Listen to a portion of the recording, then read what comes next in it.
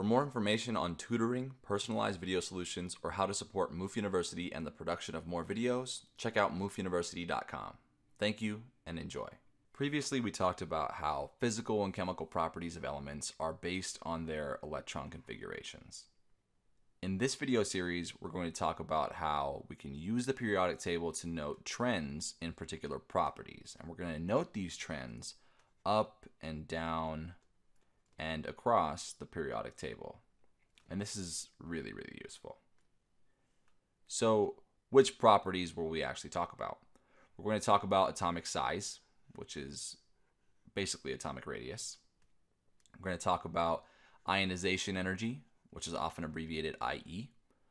We're going to talk about electron affinity, which is often abbreviated EA. We'll also talk about ionic size, or ionic radius. And we'll talk about electronegativity, which is often abbreviated EN.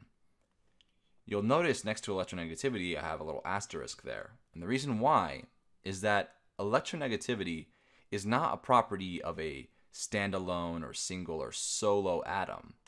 Instead, it's a property of a bonded atom. And that's a distinction we'll get into later. One thing I really want you to take home from this, though, is that we're talking about trends in these properties. And when we say trends, we're sort of implying that there are certain exceptions to these trends. Just to give you an idea of kind of what I'm talking about, think about a business. A business's goal is to profit. And so I've got this graph here of profit over time. Let's imagine that each of these little points here is a month, and the corresponding point on the y-axis would be the profit that month. So if someone asked you what the trend was as far as profit over time, you would probably say that the profit is increasing as time goes on, right? Profit increases with time, right? Because generally speaking, this is sort of almost like a line going up like this.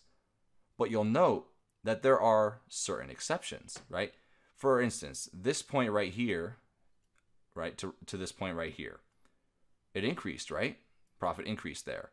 And then it increased again, and then increased again. But then here, it's kind of like from that point to that point, it's pretty much a straight line. And then we go up again, and then we come down right here. That point right there, I'll actually change the color that I circled that with, right?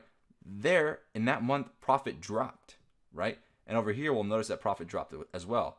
But overall, the overall trend is that profit increased over time. So what I'm trying to say is that as you watch this video series, keep in mind that everything that we talk about with these properties is a trend and there are exceptions. Anyway, I hope that video was helpful. Thank you for watching. If you found that video helpful, don't forget to like, comment, subscribe, and share with friends. Thank you and happy studying.